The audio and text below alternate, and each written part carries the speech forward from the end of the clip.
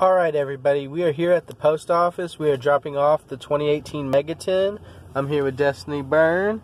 And so what I want you guys to do to enter the 1100 subscriber giveaway for a special edition of Soul Fusion is click the link in the description, like, comment, and subscribe on that video, and you'll be entered to win. Alright, good luck to everybody. This is the mammoth on the dashboard. That's going to be the next big death metal band.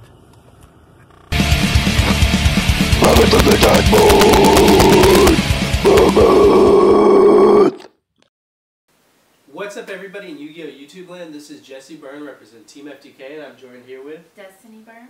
So today, it's almost time for Christmas, so I'd like to wish everybody a happy holidays. And I wanted to tell you guys what we're doing today is a story of TeamFTK.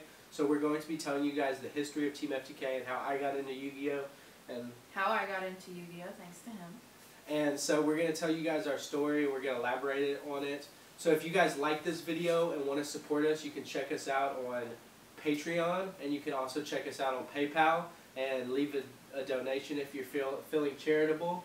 Yes, and also make sure to click the link below or go to Inked Gaming and enter promo code TeamFTK10. That gets you 10% off your order of anything you order on the website. Yeah, so I hope you guys really enjoy the video, so let's go ahead and get into the discussion.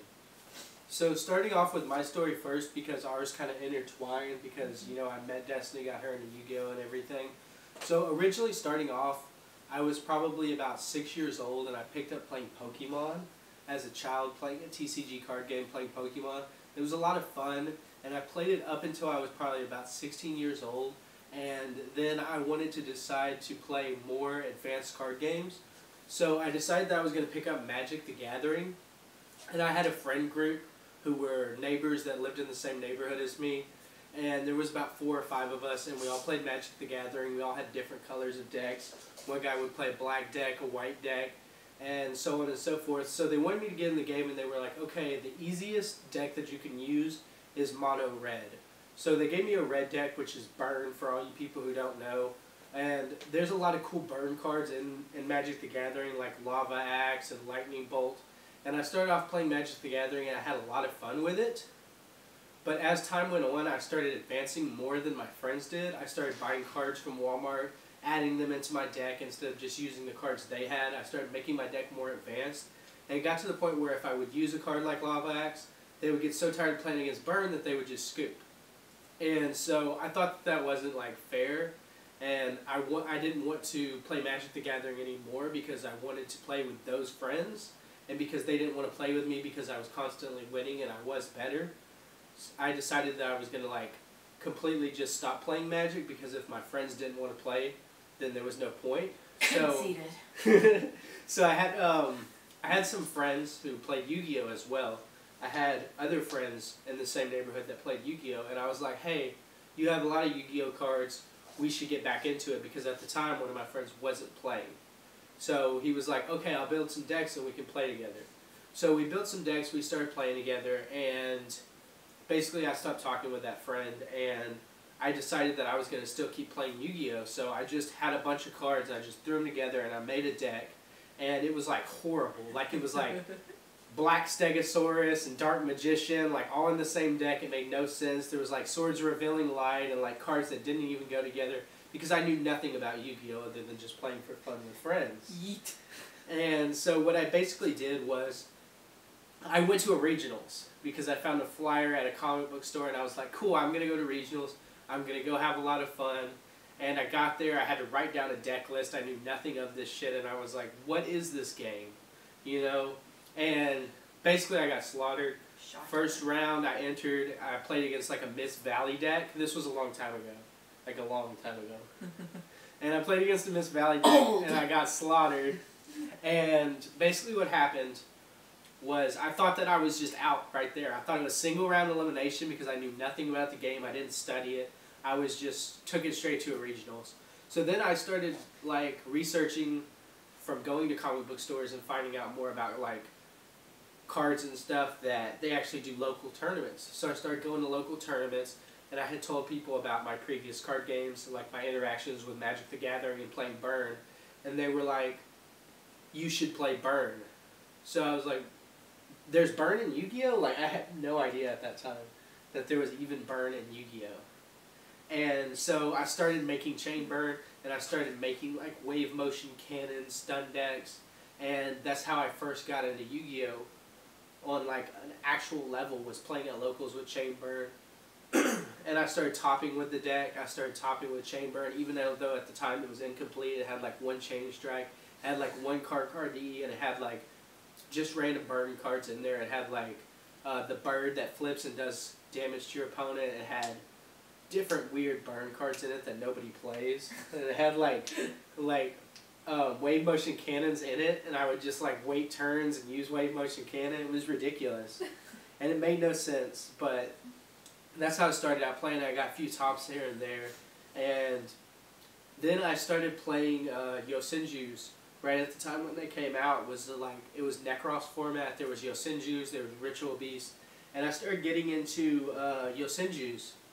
They were really fun decks. Somebody sold them to me for like $20, and it was a good deal because they had Odd Eyes cards that had just came out with them, that came out in Duelist Alliance, and it was like, I don't know, like probably $50 worth of cards for $20. So it was a good deal that I got, and I started playing Yosenjus, and I eventually took out all the Pendulum cards that were in there. And I just made it like pure Yosenjus, and I was having a lot of fun with it. And then I found out about YouTube, because I was a poor kid growing up. I didn't know anything about technology. I didn't know there was YouTube till like a couple years ago. So you lived in the 80s? Yeah, I lived in the 80s basically for my entire childhood. We were playing with Slinkies and shit. So I found out about YouTube. I found out about Yu-Gi-Oh being on YouTube, and I started watching this guy whose name was Your Yu-Gi-Oh channel. And he has almost 100 subscribers now. He doesn't really post that often much now. But like back in the day, I watched him, and I just like fell in love with some of his videos, and I just was like, hey, this dude's pretty cool. I feel like if he can do it, maybe I can do it. So I started my own Yu-Gi-Oh YouTube channel. It was called Jesseburn 21. It was like really old cringy videos. If you like scroll all the way down on TeamFTK and go all the way down, you can find them. So bad. They're so bad. But my image was a Marshmallow, and I was a Burn player, and I was like, okay, I'm Jesseburn 21. So I went on making videos like that for probably at least like a year, and then you realized you weren't 21 anymore? Yeah, and then I realized I wasn't 21 anymore. That's a whole other part, though. Okay, so basically, I had met Jameson and Michael, who were friends who went to a card shop locally, and I had talked to James all the time. And I was like, hey man, I'm thinking about introducing more people into my channel and making like a team. And he was like, okay, cool. You know, I would want to be a part of it. Michael would want to be a part of it. So basically, they were on the team with me for a little bit. They made some good videos and everything like that. And basically, it just didn't work out with posting schedules and times and everything. So I decided that I wanted to go back to making videos on my own for a short time. I don't know if Michael still does videos, but I know Jameson does with Cosmo King TCG. We'll link them in the description. They're a cool channel to check out. Hopefully I can get a guest upload from him in the future. And so that didn't really work out and plan out. So around the same time that happened, I had met Destiny. And she was helping me make videos by just like holding the camera and stuff like that. I'm the backbone of this channel. And basically she was helping me at the time just record and hold the camera, and as time went on, we started to just like introduce her more into the game. Yeah, whoa. Let me back up and tell y'all about my first experience with Yu-Gi-Oh! Besides, obviously when I was a child I played it, I watched the anime, all that good stuff. But jumping back into when me and Jesse first started talking, I was texting him and I was like, hey, what are you up to? And he said, oh, I'm at so-and-so place, Gerard's Gaming. Yeah. I'm running a Yu-Gi-Oh! Tournament. And I have kids, right? So I'm like, oh my gosh, this guy is so sweet. He runs a little Yu-Gi-Oh! Tournament for a bunch of 10-year-old kids. I was like, oh, he's probably the nicest person ever. So we ended up having a first date, and then I decided to go to Gerard's and hang out with him for the second time we saw each other. And I walk into this card shop. I'm expecting a whole bunch of little messy-haired kids, you know, playing a card game, all cute with cotton candy and stuff. And I walk in and it's a whole bunch of hairy grown men. Yeah, and it's nothing what you thought. Nothing. Oh my gosh, it's all grown men. I don't think there was a woman in that place. You were the woman. I was the one woman in that place. And I was like, oh, okay.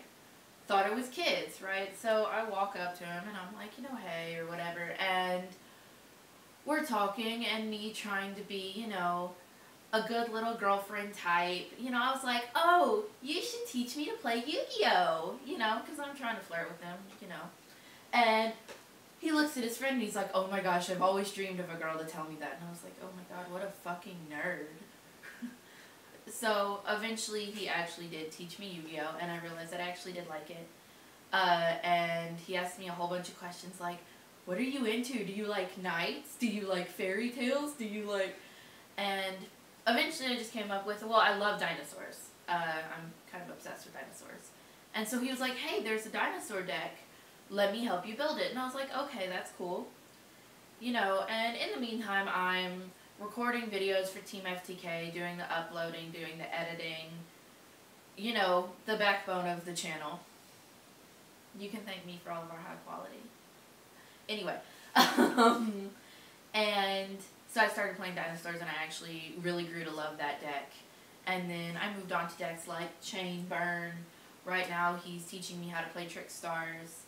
So that's basically been my journey. I've played a couple different decks. My favorite, though, is still dinosaurs. It's the first deck I started with. It's the deck I love, as y'all probably know if you watch the channel. So yeah, that's my story in YuGiOh. I really haven't done that much. Yeah, and so having you on the channel really has increased the quality that we can give people and everything, because like I said before, I didn't know what YouTube was. So I didn't know anything about technology. So basically it's like, I don't know how to edit videos. All I ever did was I uploaded videos from my phone. And the quality was very lackluster. And now it's just like, excuse me, improved immensely for you guys. And we're able to bring you guys even more incredible content. So there's like 2 more parts of this story. So basically, recently we got a new member, which was Chris Afrochete. And he's been with us for about the past 5-6 months now. Yeah. Yeah, and it doesn't seem like that long, but he has, and me and him have been friends for probably about 4 or 5 years now, and I met him a long time ago when I first started playing Yu-Gi-Oh, and it got to the point where he was with this other team called Team King of Games, and I will not link them for reasons and other reasons, but basically he was with them. It wasn't working out. He didn't want to be with that team anymore. There was a lot of problems that happened involving that team and Houston. And so Chris wanted to join up with TeamFTK, and we are very happy that he did. He's helped us do a lot of really great videos, and he's gotten a lot better on the camera as time goes on. So expect to see him with us for a really long time. Oh yeah, for sure. And then our most recent member is the Creative Duelist. Yeah, and we love that he joined the channel. He has a lot of really unique decks. He really is the Creative Duelist. I've seen videos from him even before he joined TeamFTK of decks that I would have never even thought about to put together, and he put them together, and they turn out really, really cool. Yeah, and he's an amazing YuGiTuber, and he was guest uploading for us, guest uploading back and forth for him, and we were having a lot of fun doing videos with him, and he's one of our friends, and he was like, hey, I want to join TeamFTK, and we were like, hell yeah, that would be cool, So we have our very own member from the United Kingdom representing TeamFTK. He's the Creative Duelist. Make sure to check him out. Link in the description. Yeah, we will link him down. Subscribe to that man. He is awesome. Broken content. Great. Yeah, so I guess that pretty much wraps up the story of TeamFTK. Yeah, we just hit 1,100 subs. We're pretty close to 1,200 now. Yeah. So we do have that 1,100 subscriber giveaway on a video previous to this one, so make sure you check that out as well.